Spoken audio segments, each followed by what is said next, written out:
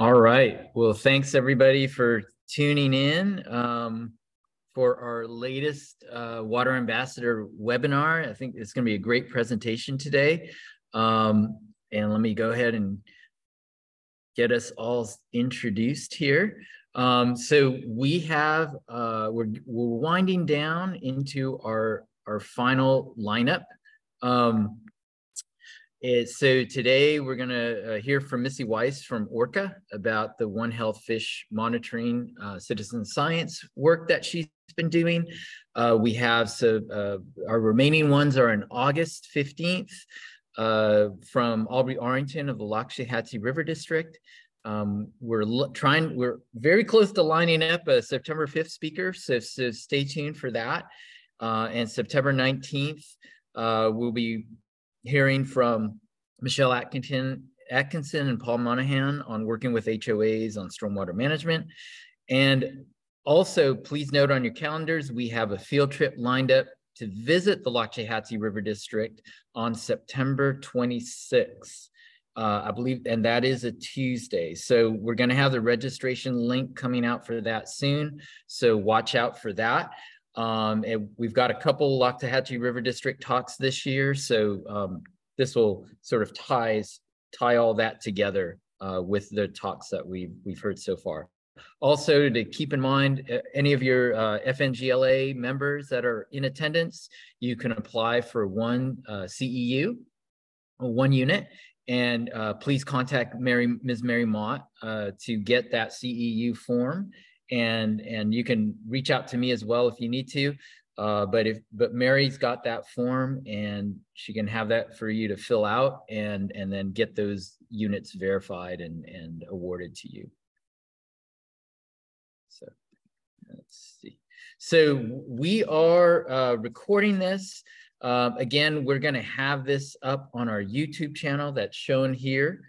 We move this out of the way for our live attendees. But yeah, if you can copy this or even just Google UF-IFAS extension Martin County or search on YouTube for UF-IFAS extension Martin County, you'll get to our channel or our YouTube channel and look for the 2023 Water Ambassador Program playlist. And I'm slowly getting the previous years populated to almost done with 2022. And we're up to date with 2023. For today's recording, if you give me about a week or so to get that up, I'm going to be out of town for a few days. So it'll be a little bit of time before I can get that up. So again, if you're not familiar, most of you are, please use the chat feature to ask your questions. You can ask them anytime. We will visit the chat at the end of Missy's presentation and go through the questions in order from there. But feel free to ask it anytime you're thinking of it, but we will address those questions after the presentation. So with that, I'd like to introduce Missy Weiss. She is the Director of Citizen Science and Education at Orca. And she's been working there for several years now. And I first knew Missy from working with her on a great program called A Day in the Life in the Indian River Lagoon, where we get kids out from schools on one day in October to collect data in the Indian River Lagoon. And that's been running for several years now. And that's how I first met Missy and sort of began working with her and just so thankful that she's at Orca running these excellent programs for the public. She's got her master's in marine science from Stony Brook University and her bachelor's from Southampton University as a native New Yorker.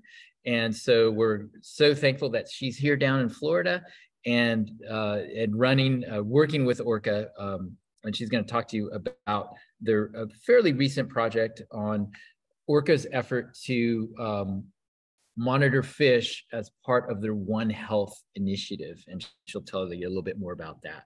So with that, I'm going to turn it over to Missy. I'm going to stop sharing mine, and let me see. Oh, there we go. Okay, whenever you're ready, Missy. Perfect. Thank you. Well, thank you so much for having me. I'm really excited to talk to you all about our One Health Fish Monitoring Citizen Science Project at Orca. Before I jump into the project, I just want to be able to go over a little bit about what Orca is as an organization and who we are. So let me try to progress my slide. Here we are. So Orca is a nonprofit. We were founded in 2005 Missy, by Dr. I'm not actually seeing your slides. Oh, well, then there we have it. So let's start over.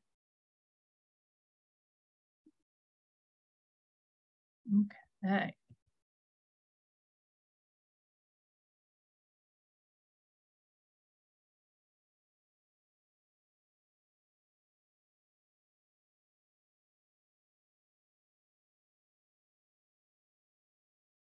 We're seeing your screen. We just need it in presentation. Perfect. Looks great.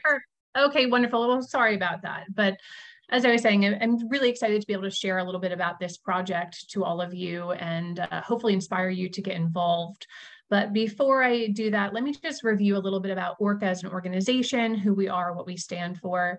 Orca stands for the Ocean Research and Conservation Association. We were founded in 2005, as I mentioned, by Dr. Edie Witter.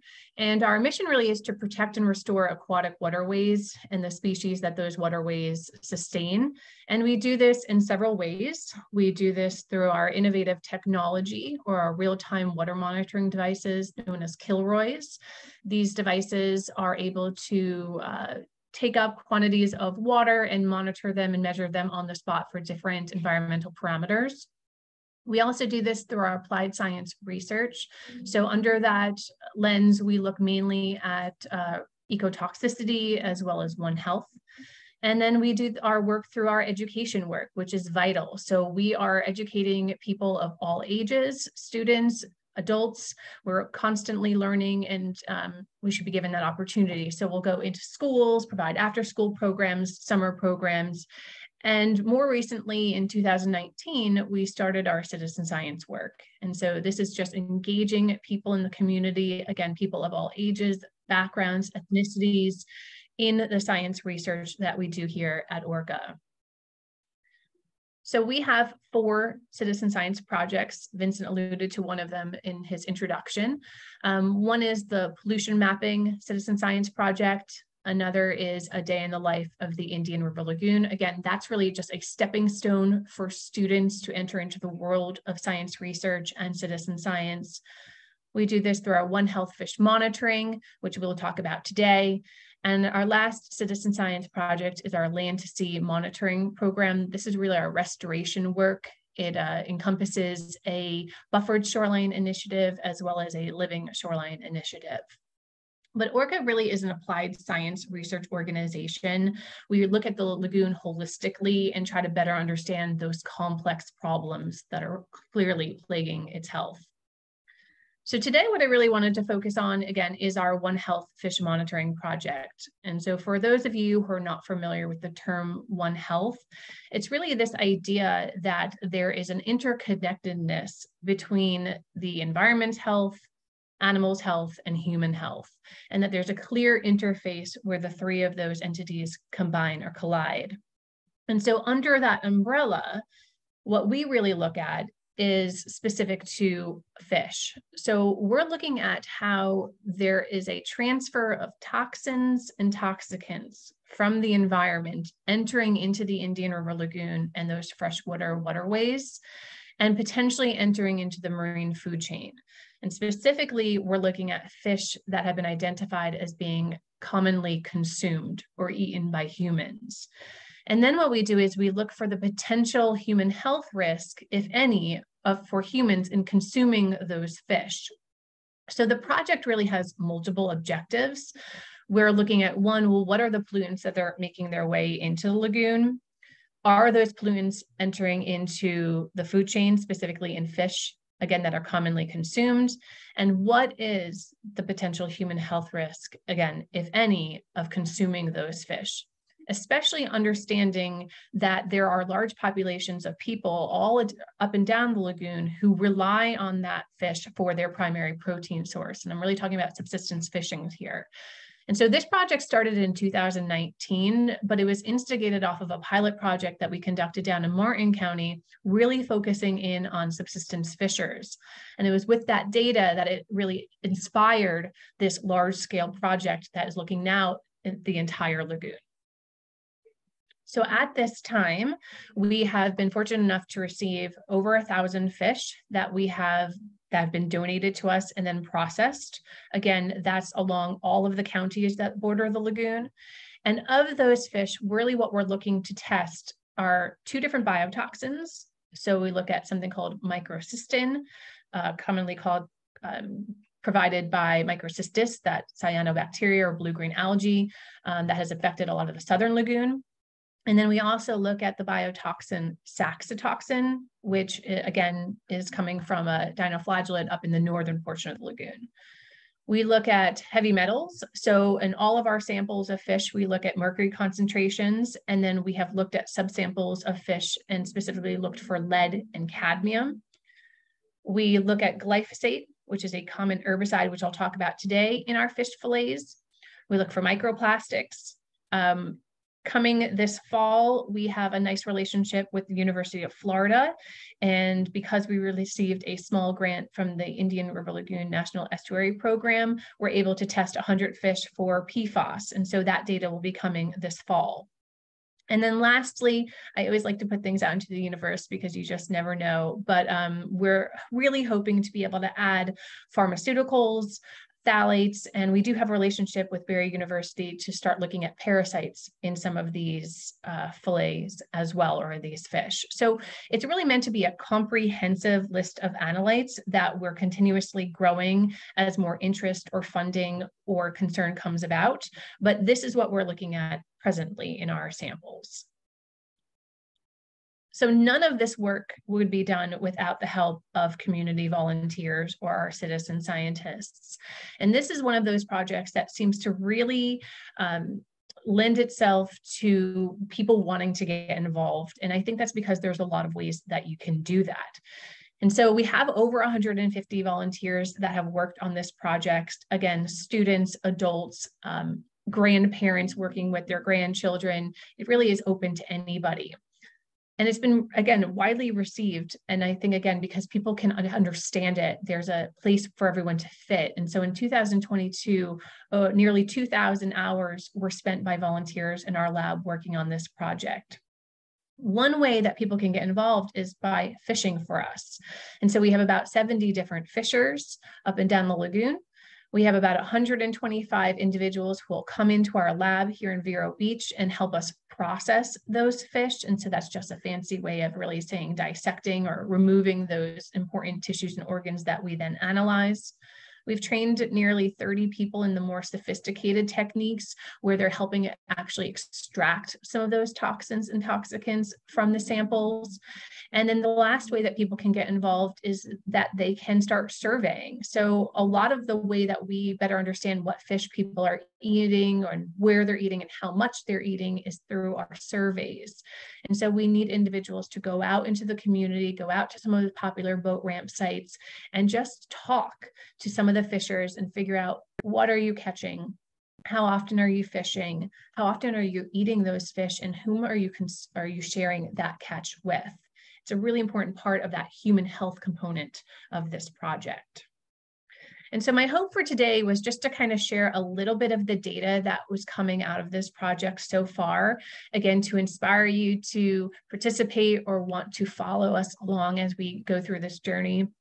And so I'm going to start with where we are with fish collection. So this is a graph that is showing you how many fish we've received from the various counties.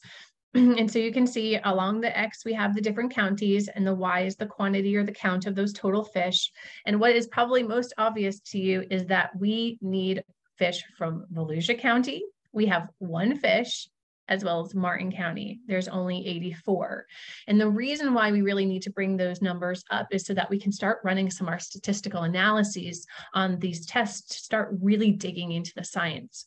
So I'm encouraging you that if you happen to be a fisher in Martin County or even in St. Lucie County and Fallujah and you want to help, this would be one fabulous way that you could really help us along in this project. And so these are some of the fish that we're targeting. All of this information is on our website, so you certainly don't need to memorize it or look at it right away, but just to kind of highlight some of the fish that have been identified as being fish that are consumed through our surveys. And so we've broken it up by saltwater or brackish water, and those that are found in more of those freshwater ways that are contributing to the lagoon. So I mentioned that I wanted to talk about some preliminary data. And so one of the toxicants that we are looking at is glyphosate. So glyphosate is the most commonly used herbicide worldwide. It's a multi-billion-dollar business, and it's probably better known for being the active ingredient in Roundup. And there's a lot of contradictory information regarding glyphosate, how long it stays in the environment, how long is its half-life, is it harmful to humans and biota, or is it not? And so some of that contradictory information is here. So according to the EPA, glyphosate is unlikely to be a human carcinogen. But according to the World Health Organization, it's said to be probably carcinogenic to humans. So again, there's a lot of contradictory information about it. But what we have found in Orca's work, at least, is that we know it's persistent. And it's persistent in both water as well as in our sediments. So across the board, in our large pollution mapping projects, in our pollution mapping citizen science work, as well as our day in the life of the Indian River Lagoon work, we're consistently finding glyphosate in water and sediment samples. So we know it's prevalent. The question really becomes, well, is there any biological effects? And so we wanted to ask that question relative to the One Health Fish Monitoring Project. So that's what we did. So essentially, we were able to get a Indian River Lagoon small grant to test about 100 fish for glyphosate. And so the way that volunteers get involved is, again, they catch and donate those fish, but then they also come into our lab and they help us homogenize or grind up that fish, as well as extract the glyphosate out of that sample, if any. And then Orca staff will run an ELISA to determine the concentration of glyphosate, if any. So at this present time, we've been able to analyze 233 fish for glyphosate. Really, the take-home message from all of this, and I think it surprised us here too, is that every single one of those fish have had a positive concentration of glyphosate, no matter what county they were in or what species they were in. And that average of glyphosate runs to be about 0.33 parts per billion. And the range is, as you can see, from quite small, 0.093 to 0.84 parts per billion. So the way that we take this information and we continue looking at it further is we looked at it according to county or by county. So once again, you'll have the county on the x-axis and you'll have the concentration of glyphosate in parts per billion on the y-axis. And so what we've done is we've pooled all of the fish that we've analyzed for glyphosate, and we've determined their average concentration. And so what is really interesting is that no matter, it appears that at this time, and this is preliminary data, is that the average concentration is pretty similar, whether you're in Brevard County, Indian River, St. Lucie, or Martin. And then this is just all of the fish pooled together and the average concentration of those fish. Now, important to note, it's always good to highlight good science, is that our Martin County sample size is very small. So compared to our Brevard County, where we're looking at 103 different fish, Martin County, we've only analyzed 12 for glyphosate. So once again, it just kind of reiterates the importance of being able to obtain more of those fish from Martin County that have been identified as being highly consumed. But at this time, the mean concentration of glyphosate in fish fillets, they're all pretty close.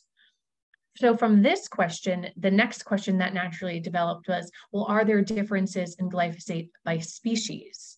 And so that's what we looked at next. And so I know that this figure is a bit overwhelming, but I just want to kind of walk you through it. So on the y-axis, you have the different species of fish. So you'll notice that there are several brackish water fish, but then there are also some freshwater fish like tilapia and cichlids. And so this is what we've been able to analyze for glyphosate at this point from the different waterways. And specifically, we're looking at fish where we had more than one specimen. So that's what you're looking at on the Y. On the X, again, you're looking at that average glyphosate concentration. And so we've kind of displayed it so that the higher concentrations are at the top and they work your way down to the lowest concentrations. And so, and then we wanted to kind of take this a step further and start color coding it by the diet of those fish. So anything that's green, so in this case, our striped mullet is an herbivore, it's only eating vegetation. The purple is an omnivore and the blue is a carnivore. Now, I'm going to be upfront and honest with you. I am not a fish biologist. And so I just did a quick search to determine their diet. So if any of you are and you say, well, I'm not really quite sure if an Atlantic croaker is only a carnivore, then please let me know. But we wanted to kind of see and dictate, well, are there any differences in average concentration of glyphosate based off of diet? And so this is kind of the way that we're starting to tease out that data. Now, to take this a step further, what we really want to be able to do is run some statistical analyses. And we couldn't do that with sample sizes as small as 2 or 3, but we can do it for those samples that are larger than 10. And so that's the way that we are looking at it right now. So these are samples of fish. These are species of fish, again, on this axis here, where we have 10 or more of those specimens of each species that we were able to analyze for glyphosate. And then again, glyphosate is on the bottom. And so what we've been able to determine at this point through an ANOVA and a Tukey post hoc test is that black drum have significantly higher concentrations of glyphosate in their fillet compared to jacks, crevalle jacks, sheep's head, ladyfish, and hardhead catfish. So this is really kind of the interesting data that we're starting to be able to look at as far as our glyphosate data is concerned. And again, the point really is to get to the place where we have larger sample sizes so that we can be even more confident in our data.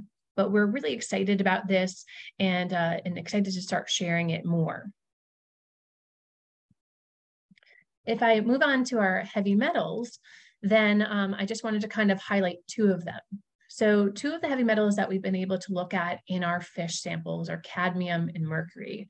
Now, mercury is certainly one of those heavy metals that are consistently analyzed in fish tissues worldwide. I mean, that's why we have advisory levels already established for those, unlike glyphosate. But I wanted to kind of share not just kind of the doom and gloom information, but some of the good stuff that comes out of this too. So for example, cadmium. Cadmium was historically used as in fertilizers for citrus groves. And so there was a question is, well, is that cadmium still staying in our environment? And if so, is it making its way into the Indian River Lagoon and into the marine food web, into fish? And so again, we were lucky enough to receive an Indian River Lagoon National Estuary Program small grant, where we were able to look at 100 fish and analyze them for cadmium. The good news was that out of those 100 fish, only 2 of them came back with detectable levels of cadmium, and those levels were of little concern. So that's the kind of information that, you know, we're after. And so that's, in my eyes, a good thing that we are happy to share about. For mercury, this again is a heavy metal that is regularly tested in fish worldwide. There's established advisory levels and consumption guidelines. And it's often why you hear that people of certain demographics should avoid eating fish that have higher levels of mercury. So we have been able to test a little over 830 different fish for mercury. 99% of those fish have had a positive concentration of mercury. And I wanted to share some of that data with you now. So in this graph, what you're looking at, again, the same way I broke it down for glyphosate, is average mercury by county. So we have Brevard, Indian River, St. Lucie, and Martin. And then we have the concentration of mercury on the Y. And so all I really want you to focus on at this moment in time is the blue bars, because that's showing you all of our mercury data since 2023. And so from this information, what we've been able to determine is that unlike glyphosate, where the average concentrations were similar, in this case, we have a situation where Martin County fish, when they're all pooled together, have a significantly higher concentration of mercury in their fillets compared to St. Lucie, Indian River, and Brevard County. Once again, let me point out, we have a much smaller sample size of our mercury in Martin County compared to Brevard, Indian River, and St. Lucie. But at this time, our preliminary data is showing that those Martin County fish have a higher presence or concentration of mercury compared to the other counties. When we start comparing those to some of those more established consumption guidelines, what we're seeing is that the orange bar across the bar graph is the EPA's consumption guideline for pregnant women and children. And the gray bar is the EPA or FDA consumption guideline for the general public.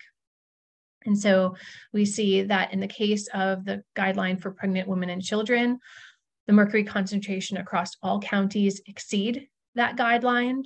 And the only Martin County at this time meets that consumption guideline for the general public.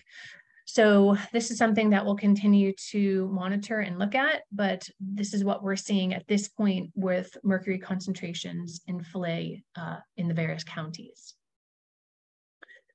If we tease it apart a little bit further, just as I did with glyphosate, and we look at some different species of fish. So again, these fish have been identified through our fisher surveys as being fish that are commonly consumed. So we have specimens like bluefish, spotted sea trout, red drum, flounder, and so on. And if we compare it to the mercury concentration per serving size, then this is kind of what we're seeing. So a serving size has been determined to be 8 ounces. And again, that was based off of our surveys, in that we asked people, well, how much of the fish that you catch are you consuming? And we broke it down by portion size, and 8 ounces seems to be the most common answer. And so again, if we start looking at average mercury concentration per serving size of the various fish, once again, we see that all the species that are listed here exceed that consumption guideline for pregnant women and children, except black drum. And when it comes to the consumption guideline for the general public, only 2 fish that exceed this at this point are bluefish and spotted sea trout. So as we acquire more data, as we acquire more fish of each specimen, we'll be able to be a bit more confident. I mean, again, I just like to be able to be honest and upfront. Flounder, we have 1 specimen. So that's not something that you're going to be able to lump all flounder in with 1 specimen. So that's the importance of being able to acquire more of these specific fish so that we can have more confidence in this data. But this is the kind of information that we are really looking to share with the community. And while we don't have consumption guidelines for glyphosate in fish fillet, hopefully our data can be used by those decision makers to be able to start establishing a better understanding of, well, what are we finding in our fish and what is safe and what is not safe, or how could people be affected by consuming those organisms and those specimens. The community ask. So that's just kind of some preliminary data that I wanted to show you. I have other data that I mentioned that I would be happy to provide to you if you had any interest, such as microplastics or microcystin. But just for the sake of not overwhelming everyone, I just kind of wanted to give you a little taste of what we are finding so far. But I will say that every 6 months, we provide a findings to date presentation. And so what we do at that time is let all of those individuals who have participated, whether they've donated fish, whether they've come to the lab and processed fish, or whether they've helped with extractions, let them know what we're finding with the data and with their help and the direction that we're going into as a result of that. And so anyone is welcome to attend one of those findings to date. The next one is sometime in the fall. And so you'd be welcome to reach out to me, and I could put you on that list, but you're welcome to be a part of that at any time. If I break it down to kind of just the ask, number one is we need fish from Martin County and Volusia County. So again, if you are a fisher or you know someone who is able to catch a legal in-season fish from our list, then I would love to talk to you further, just to kind of give you a quick overview of what you do. So we need to know the date that you caught that fish, the general location of where you caught that fish, and then that whole fish needs to be put on ice or thrown in your freezer until it can be dropped off at one of our partner bait and tackle shops. And so I'm just going to skip ahead real quickly to show you those spots. So these are some of our partner bait shops that have been gracious enough to be able to accept any of our fish donations. So if you live down in Martin County and you catch a fish, you can put it in a Ziploc bag, put a little card with where you caught it, the date that you caught it, what you think the fish is, put it in your freezer, or immediately go drop it off at Snook Nook, and they'll hold it for us until we can come down there and pick them up. So these partners have been huge in being able to obtain more of those fish from various counties. Another way that you can get involved in this project is you can help us process, meaning dissect again, or homogenize those fish. So we hold monthly training workshops where you can come in and learn how to do that and follow our standard operating procedures to help us progress the project. But we have freezers and freezers full of fish that could use some help in homogenizing and preparing. We've had some people who are well connected in the community and they want to help us arrange a fishing tournament. And those have been very helpful in getting quantities of fish at a one-time shot. And again, so if that is someone who in this audience right now who might be able to help arrange a fishing tournament with those fish being able to go to our project, we would love that. You can help us collect fisher surveys. So right now, if you want to be a part of this project, you can scan that QR code and you can fill out a fisher survey.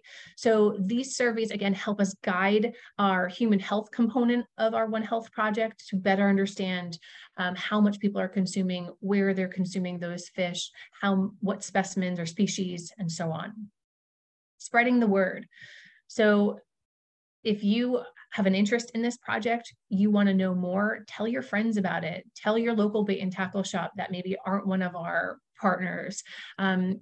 Talk to your school. So if you're a teacher and you want your students to get more involved in science research, then this project is a great way for them to do that. We go into classrooms and we'll provide processing workshops. We'll come into classrooms and give presentations on this. So spreading the word is a really great way to get involved in our One Health fish monitoring project. Funding is always an issue. We're a nonprofit. I know you all know how I feel about that if you work for a nonprofit, but we can't really advance our projects and advance the analytes that we test for without proper funding. And then the other thing is, if you have any questions, if you want to get involved, feel free to reach out to me anytime. This is my email address. You can check out our website for our calendar of events and register for an upcoming processing workshop if you wanted to.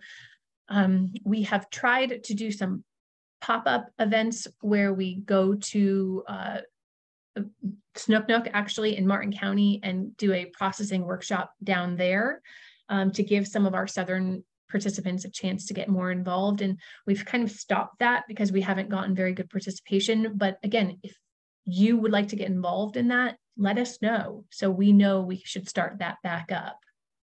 So this is really the community ask of you for this project.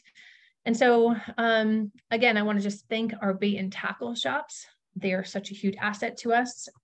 I want to thank our sponsors. And I also really want to thank Dr. Matthew Scripter, who has provided endless amounts of fish confirmation and identification for me. So I really appreciate that. And those are our references from today's talk. And with that, I would love to take any questions that you have regarding our One Health Fish Monitoring Citizen Science Project. Great. Thank you so much, Missy. We do have some questions in the chat, and we encourage you all to continue to put any questions that you have in the chat. But before we go to the chat, Vincent, do we have any in-person questions? No, not right now. Okay, great. So the first question, and this is from the beginning of your talk.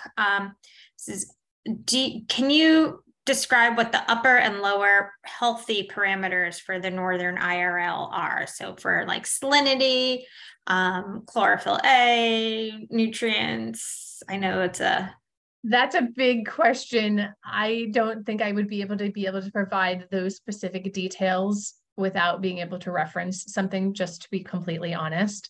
I could probably find that information out for that individual, but I'm hesitant to provide any of that verbally. Vincent, do you have anything to add in terms of sort of the healthy parameters for salinity, total nitrogen, chlorophyll A? Oh, for nutrients? No, I'm sorry. Yeah, I don't have that off the top of my head for those. Sorry. I can reference some of the work that we do at Orca though. So we do something called pollution maps, and those are one-time mapping events where we will collect water and sediment samples in different regions of the lagoon. And we have done several of them in Brevard County. And so that is something that can be referenced on our website, and it's a visual tool. So it's kind of read like a weather map. And so that, while that won't give you necessarily the averages of those parameters that this individual is looking for, it may provide a little insight in what we have found through our data. Great, thank you. And I know that the state's basin management action plans will also have sort of targets for nutrients that we can go back and reference for you, Bill. The next question I think you probably addressed already. It was, and Vincent's nodding his head, so I'm going to skip over that one. You have a volunteer offer for St. Lucie County, so we did put your email address in the chat. So Ian, reach out to Missy and become a St. Lucie County volunteer. Yes, love it. Vincent asks, so specifically for the Martin County samples, do you recall which species are represented? Was that for glyphosate or? Yeah, no, that was specifically for the mercury. Sorry, I should have. No, that's a great question. So I kind of glanced at that this morning, interestingly enough, because we were running some additional glyphosate on some newer Martin County samples. And so it's a mix of hardhead catfish, which we get a ton of, crevalle jacks, mangrove snapper, and there's one mohara mixed in there. So there might be a spotted sea trout, maybe one, but that's the majority of the species that we have represented right now. I'd be curious to find out, which that average, concentration of mercury, what was represented species-wise, which jacks are known to have more mercury than maybe. Right. Right. And could that be why Martin County concentration is being pulled to make it significant? And I think that all goes back to wanting to be able to acquire enough samples to be sure that it is not one species that might be pulling that mercury concentration up. So we have a more representative sample of species as well as size for Martin County. And the next question is about, is there any possibility of identifying trends for point sources, getting fish probably likely over-relying on regular spots versus, regular fishing spots versus sort of having a diversity of locations? Yeah. I think is what the question is. Okay, so I was going to say, I think if I'm understanding it correctly, what I didn't share, but what we're doing internally as well, is that within each county, we break up the county into different sectors. So, for example, Indian River County may have 30 different sectors that are making up that county. And so when people donate their fish, not only are we denoting it by county, but also specific sector, so that we would be able to potentially see whether or not different concentrations of toxins and toxicants are accumulating in different subsectors of a county. So maybe near a drainage canal, or near a known pollution hotspot. And so that is something that we are also kind of teasing apart as we work through this project.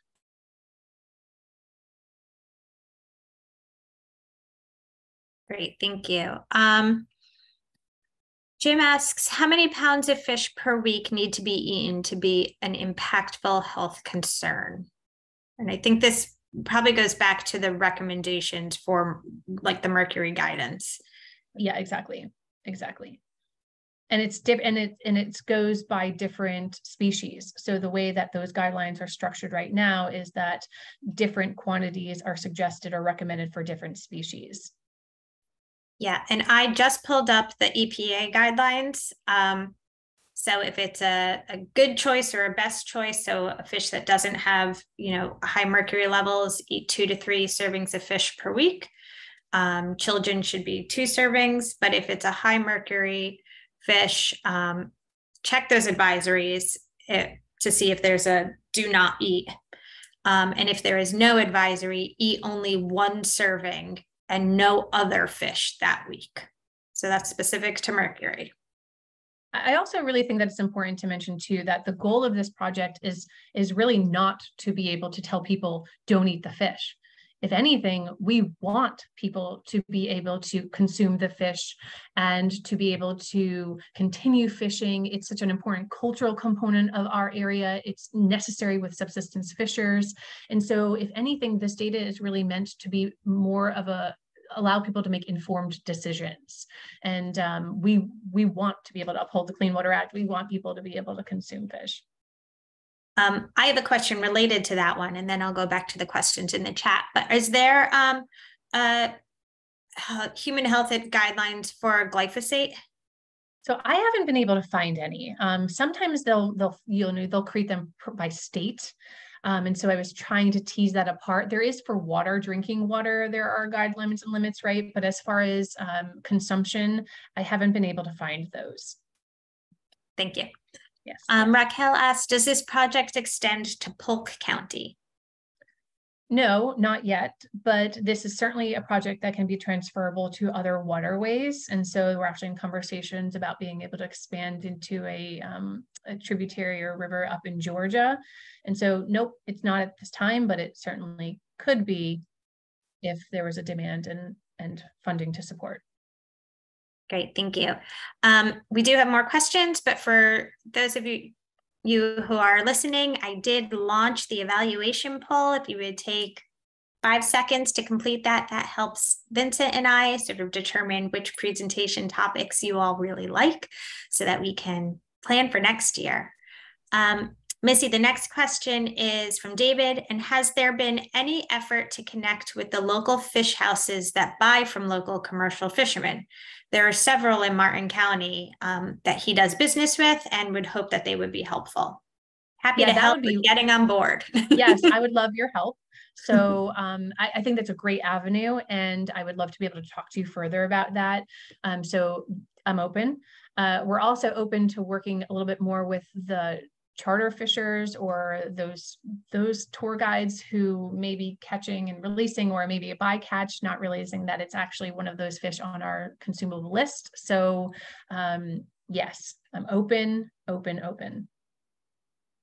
Great, thank you. That is the end of our questions right now. We do have a few more minutes if you don't mind hanging on just to see if we get any last minute questions. But in the meantime, thank you, Missy, for a fantastic presentation.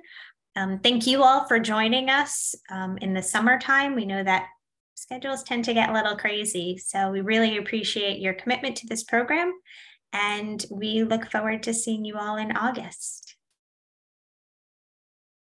Oh, more questions. Okay.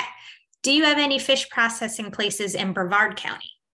Okay, great question. So we also have a pop-up site. We've been fortunate enough to be able to use one of the satellite offices from the DEP in Titusville.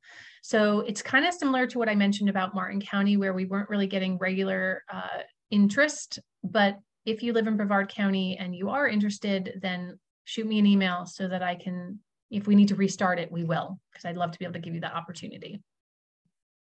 Great. And Marina says, great presentation.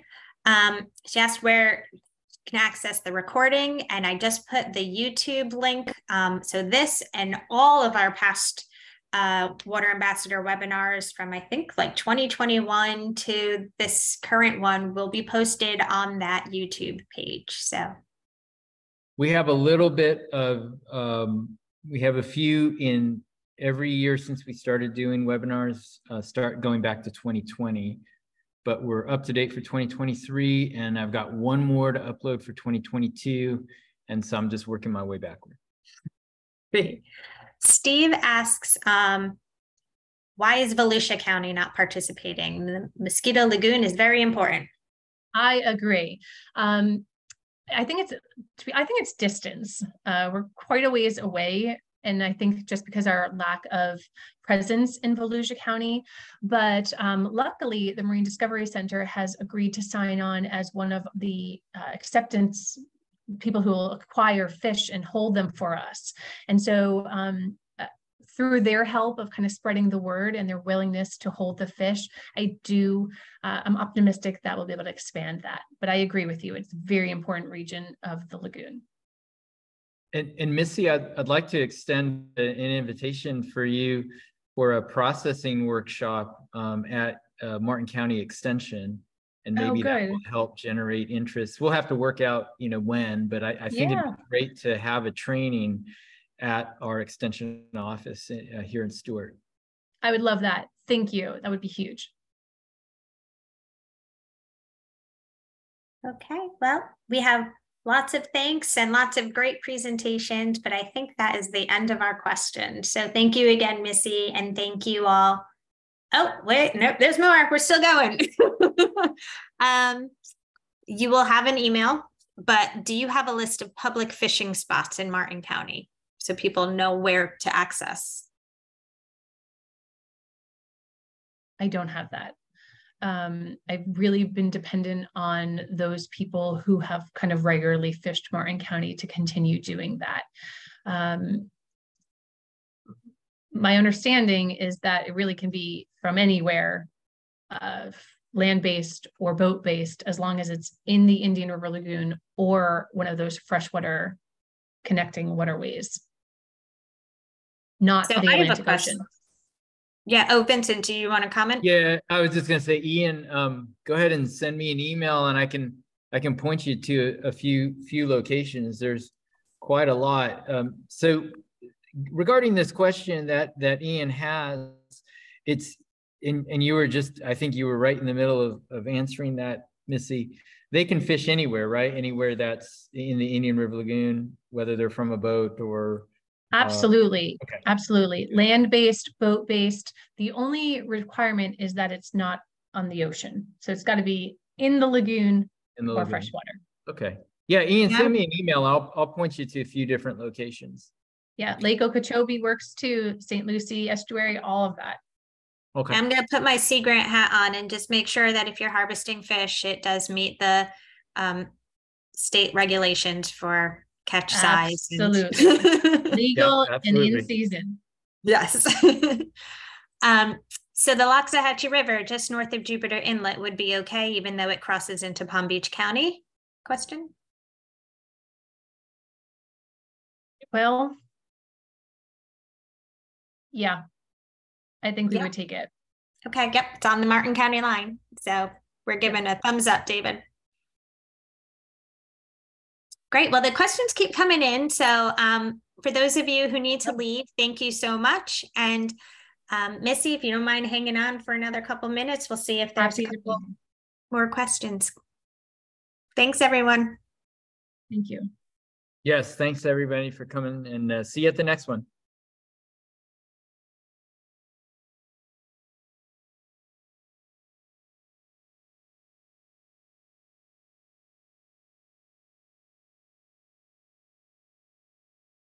We'll give it one more minute, Missy, and then No we'll let you problem. go. Sorry, it was a little short. I didn't realize it was. No, it was talking. fantastic. That's perfect. It's nice to have a lengthy amount of time for the Q&A. I think it's great. Yeah, and just because we allow an hour doesn't mean that we have to hit. Right. Right. That's right. Okay, well, I think that's probably it for the questions. Thanks so much. Ooh, and I've been recording this the whole time. So Vincent, you're going to need to trim that a little. Okay.